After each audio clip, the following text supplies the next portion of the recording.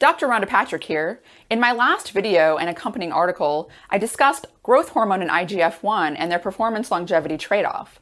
On the one hand, as a downstream mediator of growth hormone, IGF-1 has many positive effects associated with youth, such as decreasing fat while increasing lean muscle mass, increasing verbal memory, and increasing neurogenesis, the growth of new brain cells. On the other hand, mice, worms, and flies that are genetically engineered to have high levels of growth hormone or IGF-1 have substantially shortened lifespans. Heat acclimation through sauna use, a term that I call hyperthermic conditioning, can help achieve and give you many of those positive effects associated with IGF-1 without the risk of high levels of growth hormone. Can induce physiological adaptations that can help improve your endurance performance and the acquisition of muscle mass. Heat acclimation increases the blood flow to your skeletal muscles. This increases glucose, esterified fatty acids, and oxygen to your skeletal muscles.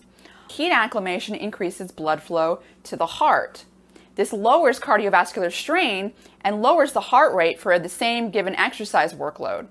These things allow physical activity to be maintained for a longer period of time as compared to not being heat acclimated. It also releases norepinephrine, which is a vasodilator, among other things, and allows for heat to be dissipated more efficiently. In one study, male runners engaged in a 30-minute sauna session 2 times a week after their workout.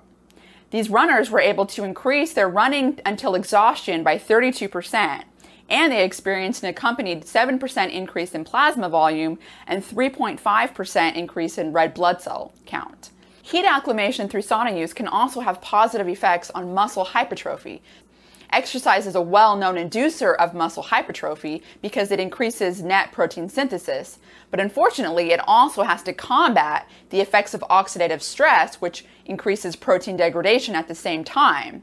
So anything that can combat oxidative stress during exercise will result in a net increase in protein synthesis and thus muscle hypertrophy.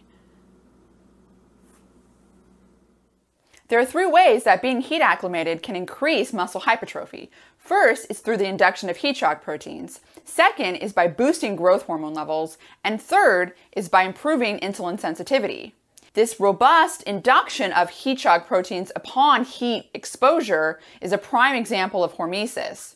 Heat shock proteins are able to repair damaged proteins and prevent protein oxidation by scavenging free radicals and by increasing endogenous antioxidants in our body, such as glutathione. And this is how they are able to cause a net increase in protein synthesis. In one study in rats, hyperthermic conditioning resulted in a robust induction of heat shock proteins, and this correlated with 30% more muscle regrowth compared to controls. The second way heat acclimation affects muscle hypertrophy is through the release of growth hormone.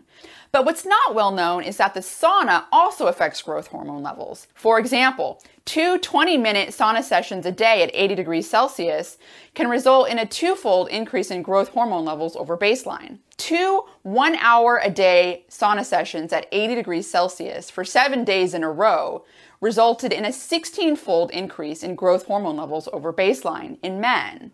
The way in which heat acclimation can promote muscle growth is by improving insulin sensitivity.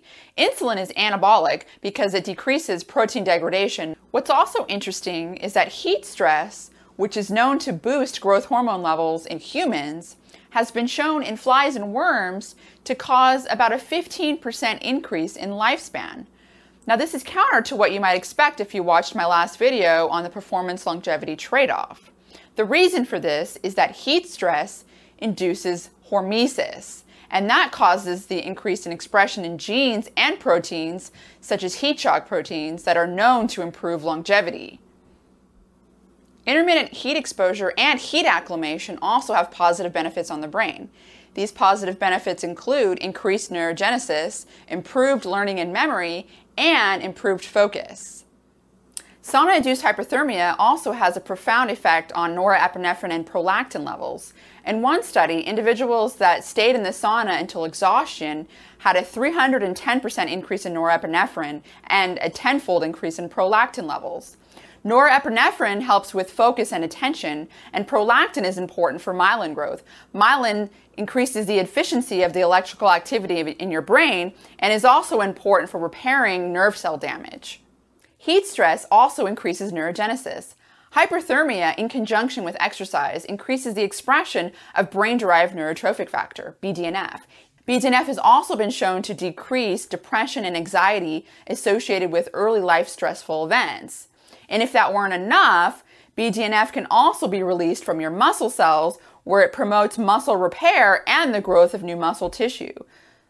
Ever wonder what's responsible for the runner's high or the post-exercise high in general? You may think it's due to the release of endorphins, but that's not the whole story. Hyperthermia from sauna use increases dynorphin levels and subsequently endorphin levels even more than exercise alone. Did you retain all that awesomeness I just threw at you? Okay, let's have a quick recap time.